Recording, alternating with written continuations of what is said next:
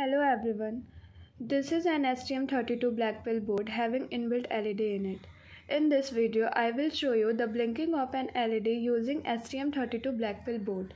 The LED is inbuilt at the board at C13 pin. Now I have written this program. In this program in void setup, I initialize digital pin PC13 as an output. In void loop, I have used two functions, digital write and delay function. In digital write function, I have set the voltage level to be high and low, and in delay function, I have set time interval for 1000 millisecond or 1 second. Now we will connect the USB cable port and press the boot 0 button, then press the NSRT button, then release the NSRT first, then boot 0 and upload the code. Now code is uploading. Now code is uploaded.